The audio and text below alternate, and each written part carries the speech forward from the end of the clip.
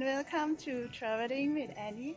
Today I am at Wat Chaya Mongkhon in Ayutthaya in Thailand, and I would like to go around and see some of the old statue, Buddha statue here, and they have a lot of JD, and I think that we should go around and see how beautiful it is here. So let us go around and look together. It cost me 20 baht for the entrance ticket to come in and look at the temple here. The monastery constructed by King Ayutthaya in 1357 to accommodate the monks that were ordained by พระวรธนะมหาเถราชภูหลวง King Naresuan the Great constructed a large jetty in this monastery in 1592. The temple is built in a pagoda-style architecture with two giant Buddha idols outside the temple and many small Buddha idols around the pagoda. The highlight of Wat Thaya Mongkhon is its 60-meter tall sharp jetty and a large reclining Buddha. Now I am inside the jetty and look.